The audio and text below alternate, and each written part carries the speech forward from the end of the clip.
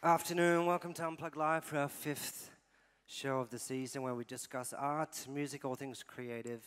Coming up, we have a musical guest, but first we're talking to a local artist, as we do every week.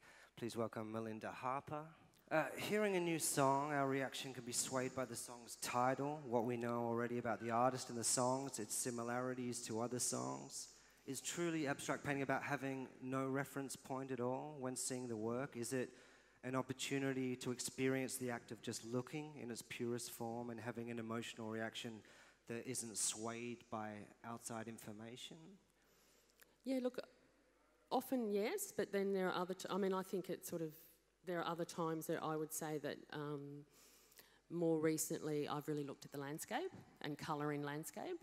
So it's not that I'm painting the landscape, but it's, you know, the colour of the sky, leaves. So there are influences, and I think, but it is non-objective. So it's not a picture of the landscape, but it's influenced by the kind of world that I live in. I caught this phrase in another description of your work. Her investigations of colour and form are also intensely felt. Visual responses to lived experience, embodied in her words, the act of looking, the obvious, the precise, and the precious. I'm interested in the idea of an abstract painting being the visual response to an actual lived experience. Can you elaborate on this idea? In your daily life, would you have an experience and have a flash of inspiration as to how that might be expressed on the canvas? Yeah, I think so. I think walking is a big thing, being in the bush. I think when I lived in, I've only recently moved. I've been there about 18 months. In Melbourne, it would have been different sorts of experiences. And where are you now? I'm in just outside of Castlemaine. So this whole walking thing and being in the landscape is quite a new thing. But it is a direct response to my life now, and I think probably all my paintings, wherever I've been, have been a response. A direct visual response? Yeah, visual, yeah. So you might take a lot of inspiration when you are out walking and wherever you live, and what is it you see? You feel combinations of colour, or you... Yeah, and also just, however corny this might sound, but, you know, trees moving, you know, and that might lead me to look at somebody like Turner, you know, the great sky painter, who verges, you know, on abstraction sometimes. But, you know, I'm just taking inspiration. And the same with fiction and writing, you know. So colour, in a way, becomes the content of the work sometimes. Abstract art is a unique passion in life. When did you realise that your creative outlet was best expressed in the shapes and colours of paint?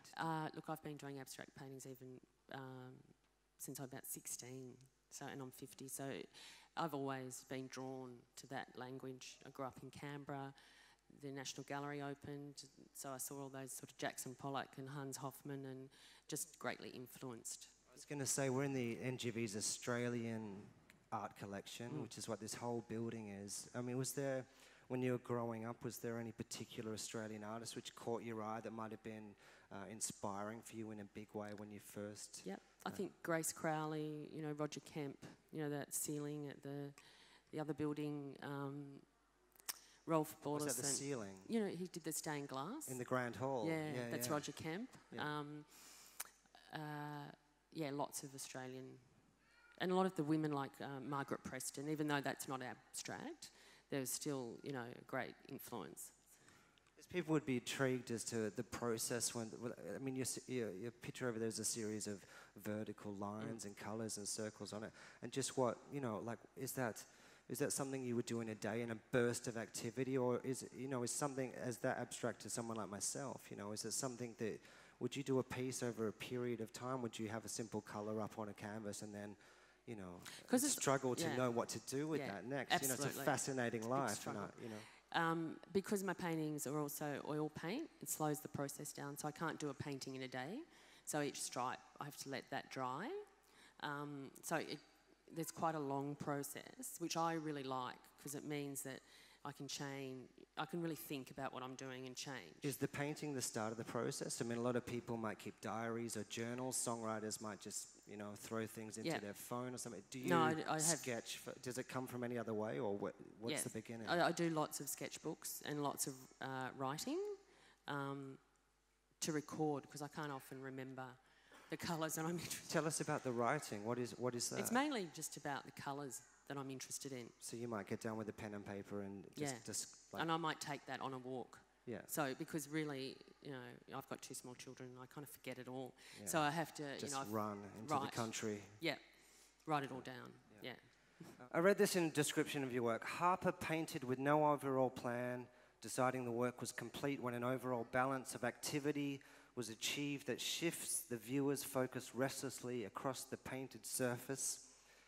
When making an abstract work, do you have the viewer's reaction firmly in mind? Is that the driving force to work towards altering the viewer's mood in a particular way? As in when you're working, is that response what is in your mind?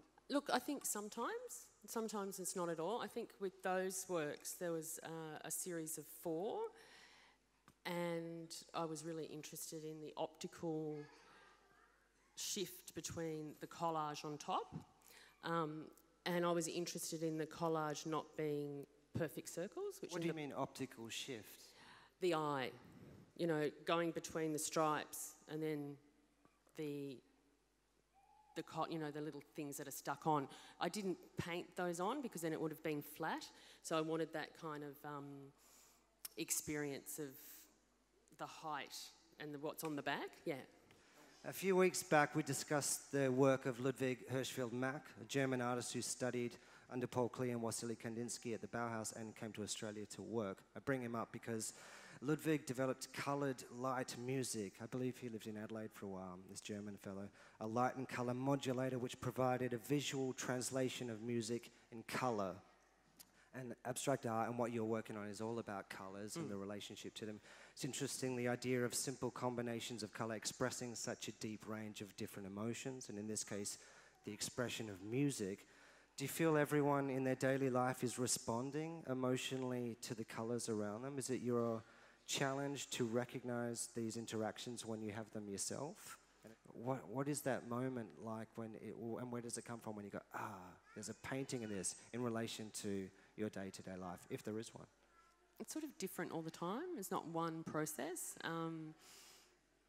And probably more recently, it's a very, very slow process. You know, it feels like it's really, you know, takes a long time. The actual painting of pieces? Yeah.